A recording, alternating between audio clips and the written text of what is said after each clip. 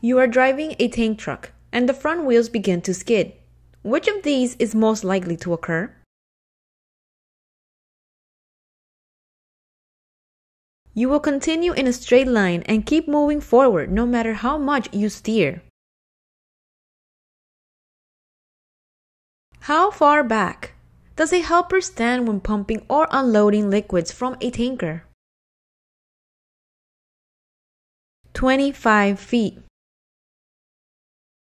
Liquid in a tank with baffles can have what kind of surge? Side to side. Side to side surge can cause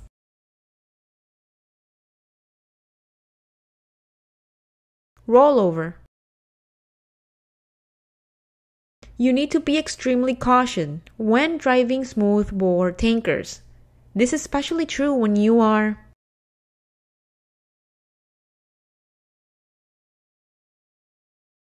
starting or stopping. Hauling liquids in tankers require special care for two reasons. One reason is the center of gravity that tankers have. The high center of gravity. When your cargo tank has baffles, what handling effect do you expect?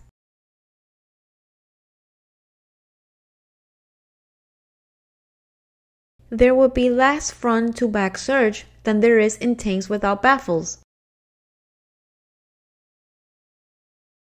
Which of these statements about stopping distance and speed is true?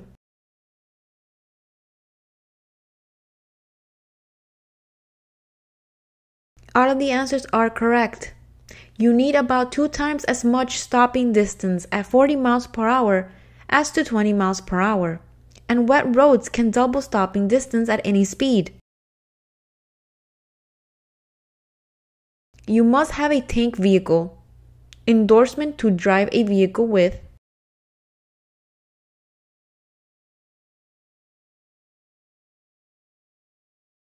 individual tanks over 119 gallons or total of at least 1,000 gallons.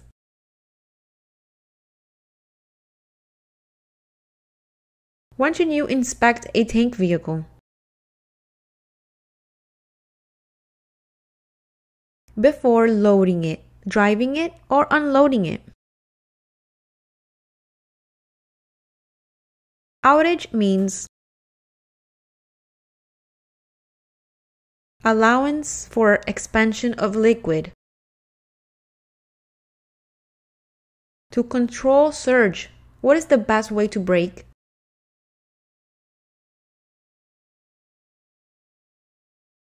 Keep a steady foot on the brake and don't release the brake too soon. When must a tank be unbaffled? If it has to stay very clean. Which of these is the most important thing to remember about emergency braking?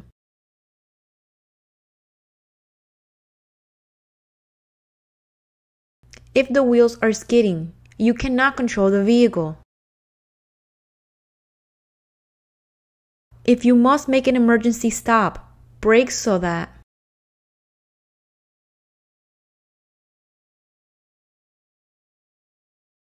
Your vehicle will stay in a straight line.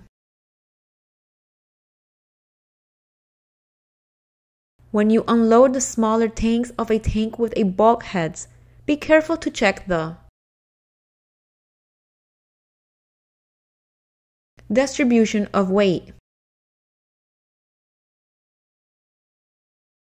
Which of these statements about tankers and their center of gravity is true? Both of the above are true. Much of the load's weight is carried high up of the road, and tankers can turn over at the speed limits posted for curves.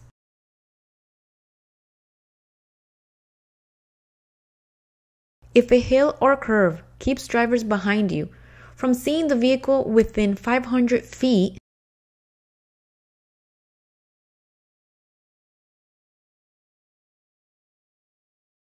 the rear reflective triangle should be moved back down the road to give adequate warning.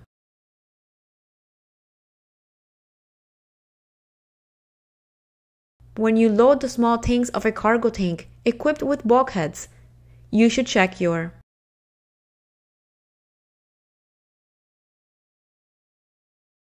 weight distribution. Outage depends on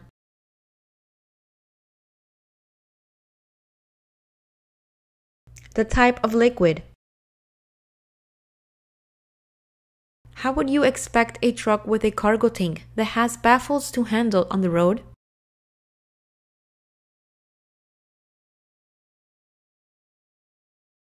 The truck will handle the same as a tanker without baffles. Separations between compartments inside tanks that have openings or holes in them are called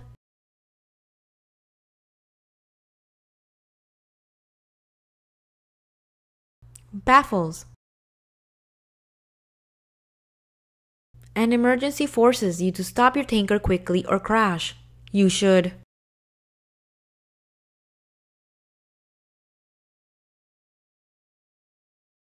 use controlled or stop braking.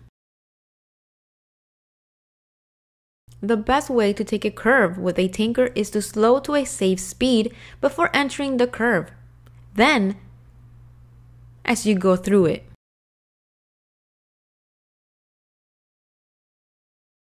accelerate slightly. When loading a tanker that has 3 or 4 valves at the bottom of the tanker, you should have the valves closed. If you steer quickly while braking, your tanker may roll over. You may not be able to fill the tanks completely because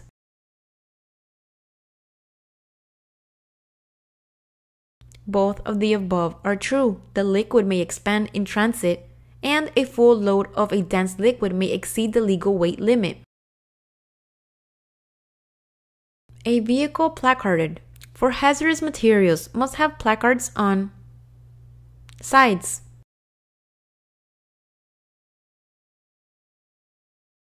For sides.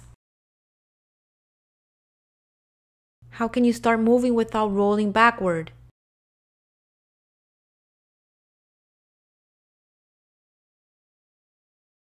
Do all of the above. Engage the clutch before removing your foot from the brake.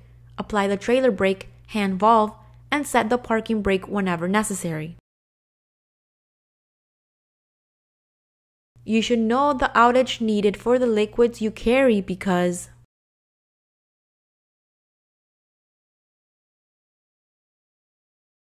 some liquids expand more than others when they get warm. You're driving on a clear night. You must dim your headlights from high to low, and you should adjust your speed so you can stop within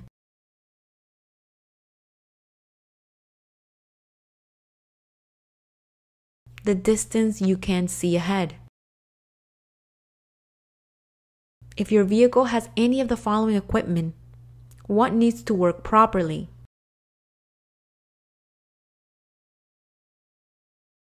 all of the above: vapor recovery kits, grounding and bonding cables, and emergency shut-off systems. Manhole covers should be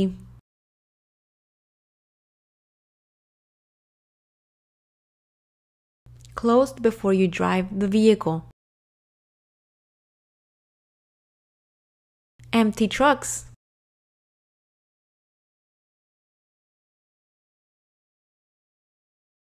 may require longer stopping distance than full ones. Baffles in liquid cargo tanks do not usually prevent the movement of surge from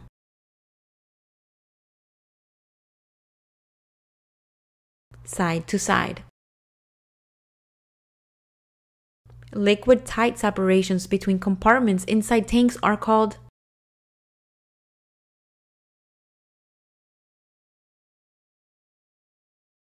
bulkheads. The movement of the liquid in partially filled tanks is called surging. A tank endorsement is required for certain vehicles that transport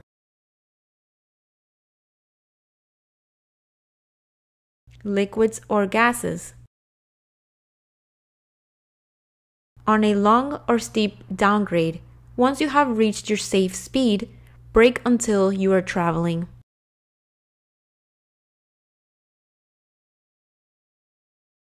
5 miles per hour slower. When loading a tank with bulkheads, don't put too much weight on of the vehicle.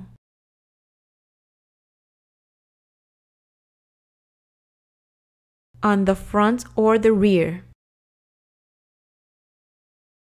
If you do not have an automatic tank drain, when should you drain your air tanks?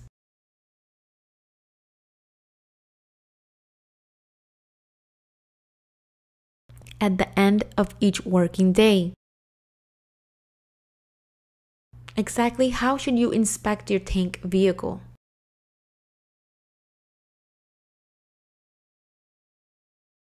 Read the vehicle's manual to learn how to do it. What should you do if you get stuck on the railroad tracks?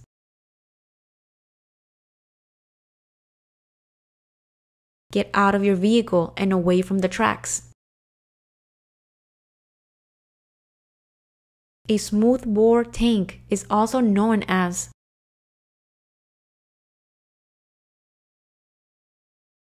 an unbaffled liquid tank. Liquid surge is especially dangerous on slippery roads. Which of these statements about emergency steering and tankers is true?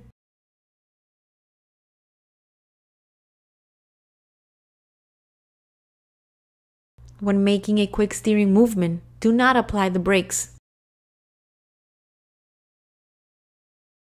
If your vehicle is placarded, you must stop feet before the nearest rail at a railroad crossing.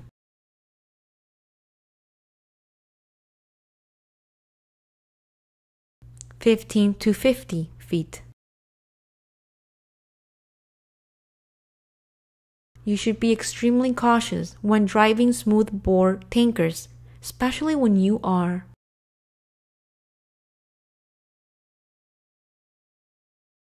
starting or stopping. If you drive a tank vehicle that you know is leaking, you may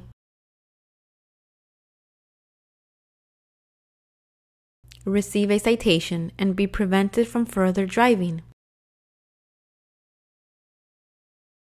To correct a drive wheel braking skid, you should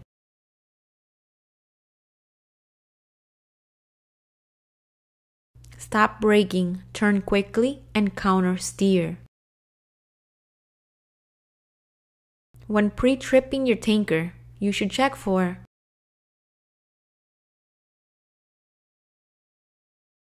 leaks What does liquid surge do to the handling of a tanker?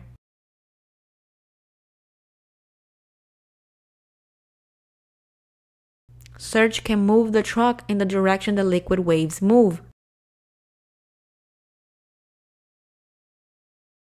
When hauling two tankers, where should the weight be carried?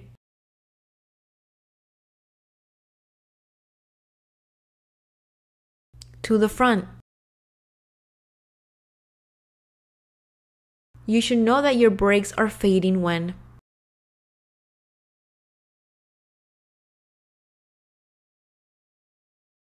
you must push harder on the brake pedal to control your speed on a downgrade.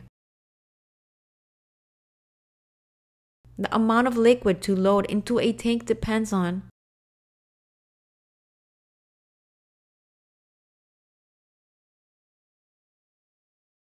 all answers are true. The amount the liquid will expend in transit and the legal weight limits. Which of these statements about managing space to the sides is true?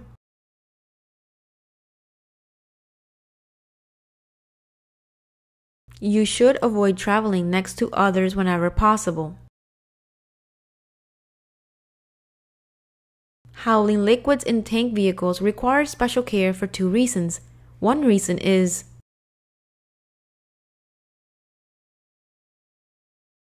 liquid movement. Loaded tankers are said to have a high center of gravity. What does this mean?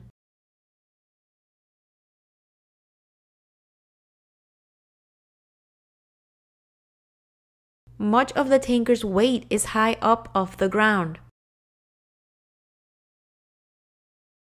A tanker has lost its brakes.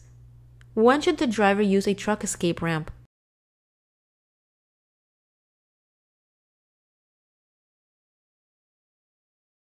Always. When hauling hazardous materials, you must check any dual tires.